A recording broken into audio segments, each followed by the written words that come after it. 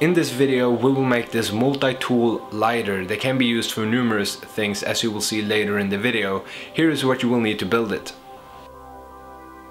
118-650 cell rated at 2.5 amp hours and able to supply more than enough juice for our project. This module allows us to charge the battery using a normal phone charger. Rated at 1 amp, it will take 2.5 hours to fully charge the battery cell. A push button will temporarily allow current to flow and is more convenient to use than a typical switch. This is a pair of 2mm gold connectors, but you can use copper, aluminium, it doesn't make too much of a difference. 24 and 16 gauge wires.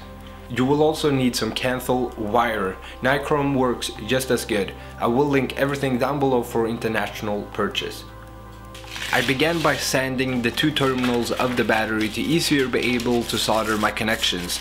Once the sanding was done, I took my soldering iron and connected the 24 gauge wires to the charging module and the battery terminals. Try to not heat up the solder for too long, as this could damage the battery.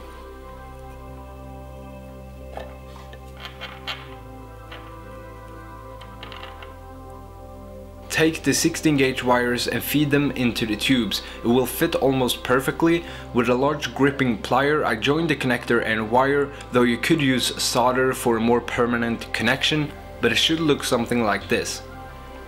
I then took a piece of Kanthal, roughly 50mm long, and formed it into an arc using my finger. Inserted both ends to the tubes and clamped them down. Remember that the Kanthal wire is interchangeable to any shape you wish. More about this later in the video. I cut off the black wire and soldered it to the push button. The other piece of wire should be connected to the junction diagonally to the other wire. Now you can go ahead and connect both ends of wires to each terminal of the battery.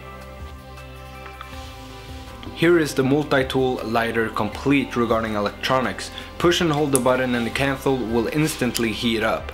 Connect your phone charger and plug it in. A small red LED will light up indicating it's charging. You can even use a power bank for portability.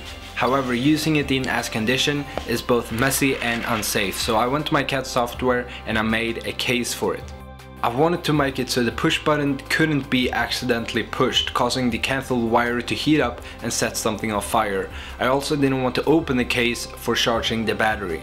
This was the end result, quite so futuristic looking if you ask me. Once the electronic guts was crammed in there, I screwed the top lid down and the fit was pretty much perfect. The push button is securely placed inside the casing without protruding out, but just far enough for it to be clickable with the thumb. I decided to quickly measure the amp draw when using a Kanthal wire roughly 50mm long, peaking at 7.6 amps with a 2.5 amp hour battery. This could theoretically be powered for about 20 minutes. Obviously we are just going to be using the lighter for a couple of seconds at a time, so the battery should last for quite a long time. Insert the Kanthal wire, heat it up and use it for cutting foam, zip ties or even plexiglass. You could also use it as a wood burning pen. Remember that the Kanthal wire is interchangeable, so if it were to break off you can easily replace it or shape it for your specific purpose. If you did enjoy this little project, please let me know in the comments below. Follow me on Instagram and Facebook for daily updates. Thanks for watching, bye.